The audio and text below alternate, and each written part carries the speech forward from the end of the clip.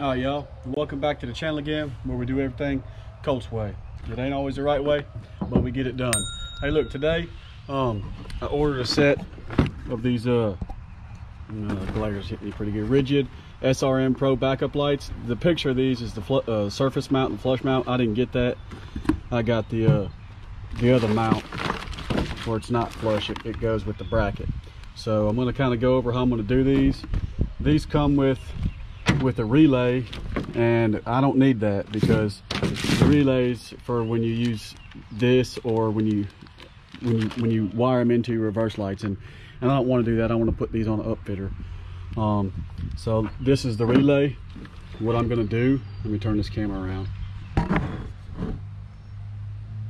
All right, so this looks like a mumbled up junk of everything, but it's essentially the same as all the others. You got your two lights that plug in to, it's crazy. You got your two lights that plug in to both of these. There's two of these. The other one is right here. I know it's a bunch of wire. So these two plug in to the rigid lights. And those two red wires from those come up here and they go to this relay right here. I don't know if you can see this. They go to this relay. So I'm going to cut these two wires and splice them together. Okay? I'm going to cut them two wires and splice them together. And then, well, actually what I'm going to do, I'm sorry, is cut these two wires, and then these wires right here. Get your shit together, Colt. My God. Damn, whoever made this is, I don't need half this shit. So you follow your two wires up from there, cut them out of the relay, just right like that. And then this wire, this other red wire with the fuse in the end of it, right here, that's supposed to go to a terminal. We're going to cut that terminal thing off and hook that to the upfitter. And the other one is got a terminal on it too, but it's black and it goes to the ground. So basically what we got to do right now is cut this damn relay out of here. So I'm going to cut this. I'm going to splice these wires back together, and I'll show you what it's like after that, because it's a mess right now. So let me get the splicing. I'll cut these and I'll show you what I'm going to do. I'm going to cut them, heat shrink around it, splice it together, and then we'll be able to run it from the back bumper all the way up to the upfitter. So it shouldn't take too long. All right, so hopefully I'll be able to explain a little bit better now. I've cut the relay out, and I'm going to show you what I've done. So these right here, these are the ends that plug into the rigid lights. They just plug into the light. It goes from the backup lights on the back bumper. This wire is going to be zip tied up along the frame right here, okay, all on the frame. And then right here is where I cut this relay out that I don't need. So I just cut the wires out, and the two lights, or the two wires coming from the back, are going to then be spliced together, heat shrunk, butt spliced, and then it's going to be squeezed together to this one red wire that's going to go to the upfitter. Did the same thing. Splice these two lights together, or these two blacks together, to the black that goes to the ground. So essentially I just did away with the relay that we don't need. I know it was a little bit hard to explain a while ago, but so once it leaves the splice, it's going to go red to the relay you want, your fuse, and this will go to any ground location that you want. So what I'm going to do next is I'm going to mount these. See, these aren't the cubed ones because this bumper, my rear bumper, doesn't take cubed lights. So what I'm going to do next off camera, because I've done it before and you all know, just put the little mount bracket right here and then mount them in this hole. So once I get that done, I'll pop a video real quick and show you that I've got this end connected to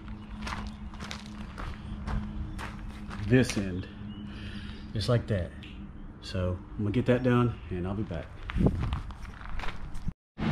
All right, so I've got the rigid light, the little mount mounted, this little carriage head bolt right here, gonna go through, and all you do is put it up here like that, get it how you want it, and then tighten it down with this nut and washer right here.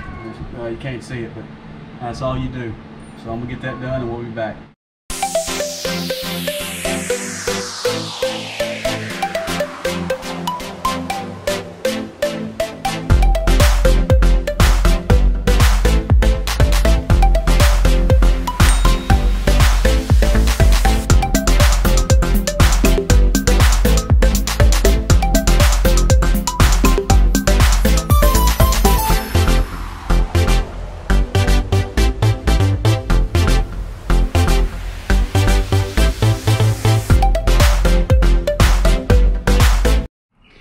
All right, so let's recap what we've done so far. We've mounted this light. We've mounted this light. What I did. All right, so kind of zip tied it as best as I could up under here. So this light right here went to this connector, and I put wire loom all around everything. Okay, and the wire that went to the other side, I've got wire loom on it too. It went through up here, through here, and then this is it right here. I'll come back and zip tie that up, but it goes all the way to the other side.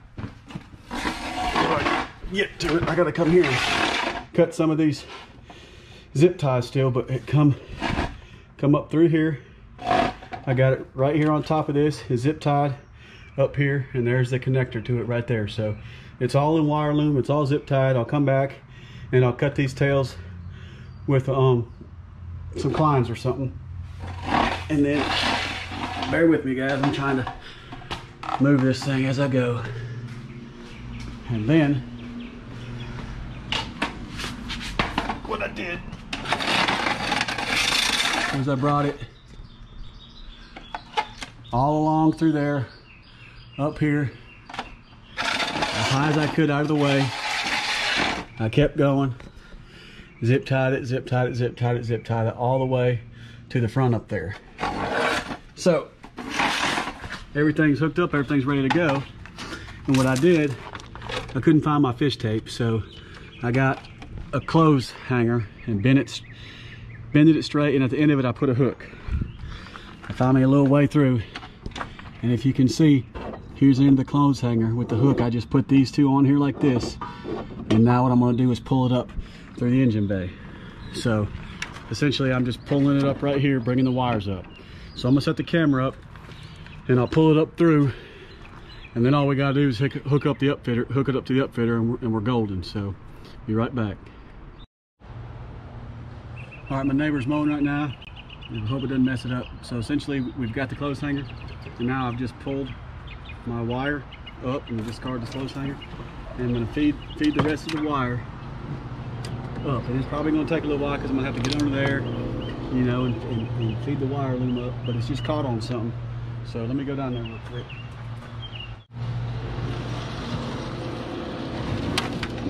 All right, now I've got my wire loom.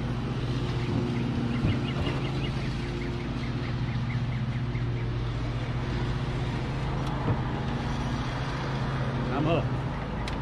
So now what I'm going to do is find a safe place in here to zip tie this, and I'll zip tie this wire loom to it, and then we'll hook up the upfitters. Alright, so I've taken the box off the upfitter little location. You'll look in there until you see a little piece of labeling like this, and you'll look. I'm going to put mine on relay number 5, and relay 5 it says it's going to be brown and blue. Okay, so you look for the brown and blue wire, which is right here. I found it. So I'm going to skin that back, put a butt splice on it, and then connect this red one right before the fuse to that upfitter.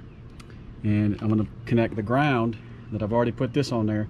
I'm going to connect it right here to this terminal on this battery. So the black is going to be the ground that goes there. The red wire is going to go to the brown and blue wire that's on relay number 5. So once I get that done, I'll be back. All right, so let's recap. We have the hot wire right here. We butt spliced it to the brown and the blue wire, okay? We figured out it was brown and blue from this piece of paper. It says relay number 5, output. None of you can see it or not. Brown and blue. So you just find the brown and blue wire, splice your hot leg to it. The black is your ground, and we got it running to the negative battery terminal right here. So black ground goes to the negative battery terminal. Upfitter, the hot, goes to the upfitter you choose. It's relay 5, brown and blue. So now we go turn the key on, because it won't work without the key, but I'll show you a trick how to make it work with the key off. So the key's on. So now I hit upfitter 5, and we have lights. Let me see if I can reach it and show you. Off, on, off, on. So relay number 5 is hot now. We have both lights working. So we're golden. And then that's it. That's all there is to it. Now, if you didn't want to have the key on, you can only do this for upfitters 5 and 6. But if you don't want the key to be on, this little, well, let me see. There's a little gold wire, or a little gold 5 amp fuse right here. Can you see that little yellow one right there? You pick that up, and it's in a black slot. You move the black slot all the way to the right, and then you put the fuse back in it. Then you'll be able to use upfitters 5 and 6 with the key off. And I'll do a video on that here pretty soon. But that pretty much wraps up this portion of the video. Of course, tonight I'll get in the truck and we'll go down the road and put it back up to a fence or something in the woods, and we'll see how it lights up. But anyway, just stay tuned and we'll get that done later tonight. But that's all there is to it. I'm going to go through here and cut the rest of the zip ties with the tails hanging off and just clean it up just a little bit more. But that's all there is to it, and I'll holler at you all here in a little bit. All right, guys, so we're back. It's nighttime. I want to do a little video, show you what it looks like at night with the reverse lights. So I'm gonna turn the key on, and number 5 is on. So that's the lights at night. The heck of bright. So what I'm gonna do is I'm gonna put my truck in reverse and put it in reverse, and then turn these off and let you see just the reverse lights, because I do have LED reverse lights too that I put in.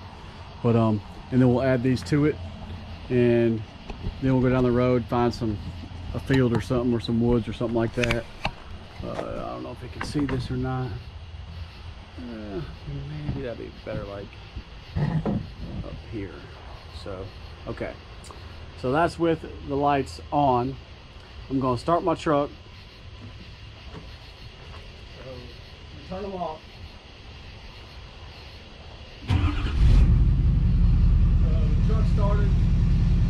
The truck started right now. It's dark, so I'm gonna hit just my regular reverse lights.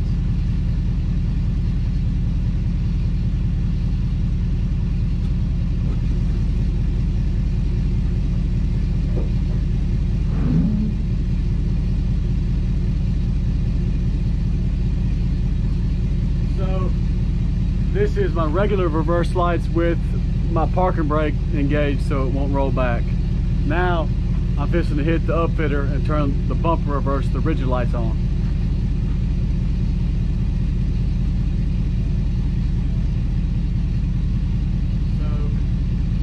So that's what it looks like with the reverse lights and the rigid lights on all together. But we're gonna go down the road real quick, and we'll find a field or something like that and back up to it and see what we can see. All right, just for comparison, well, my trucks, I just put it in reverse right here. Okay, so I'm going back, as you can see. That's just the reverse lights. Now I'm going to turn on the rigid reverse lights, and so you can see that it had gotten brighter on the screen. It kind of just diffuses a little bit, but just kind of wanted to get y'all a view, that view as well. So here I'm going to turn them off. So all right, and I did a few videos a while ago about, you know, the rigid lights in the front. I wired these up to my fog lights. I'll turn them on real quick. That's the fogs, and here's the rigid spots.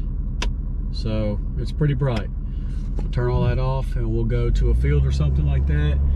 I got a church right down the road, and when I get there and all set up, I'll put the reverse lights on and see what we can see. All right, so a little example, we're rolling down the road right now. Somebody's tailgating me and they won't get off my ass, and they just, so all I'm gonna do is hit this upfitter number 5. But like I said earlier, if somebody was tailgating me right now, or whatever, you know, just get off my ass. I'll hit him real quick at them lights. They'll get back. So let me turn around, put my rear end up to the field, and then we'll be back. All right, so I've backed up to this little open field area, and what I'm gonna do is let you see behind me when it's nothing on. So it's probably pretty dark out there, and I'm gonna hit the rigid reverse lights, and it lights up pretty good. So I'll get out real quick and let you see. But I mean, it's all the lights you'd ever need. I mean, I can see all the way to the top of them trees up there. I don't know if the GoPro's picking it up or not, but this big oak right here, I can see or that's a pine, I'm sorry, camera's messed up, but the big top of that big pine right there, I can see all the way to the top. So I mean, these lights are plenty bright enough for backing up a boat or whatever. So just from behind, and that's not with my reverse lights. I have LED reverse lights as well. So it's pretty bright. I'm happy with how it turned out. I'll get back to the house and I'll adjust them up and down how it needs to be, but I'm super happy with them. Without it, real quick, I'll turn them off, and you'll see these trees just go to sleep. So you can't see nothing. I mean, and then on, it lights up the world. All right, we got one last video. Some guy was running up at the church a while ago, was in that field yelling at me for using my lights in the field or something, I don't know. But I'm back at my house, and I've backed up to the fence, and I just kind of want to turn these lights off and show you what it looks like backed up to this fence. So I'm parked right now. I'm finna hit the upfitter. 1, 2, 3. So I mean, if you can't see from that, then ain't no light gonna be bright enough for you. You know what I'm saying? That sucker's bright, hello. But once again, I appreciate y'all watching. It means a lot. Like, share, subscribe. Anyway, trying to grow this channel. But thanks for watching. God bless.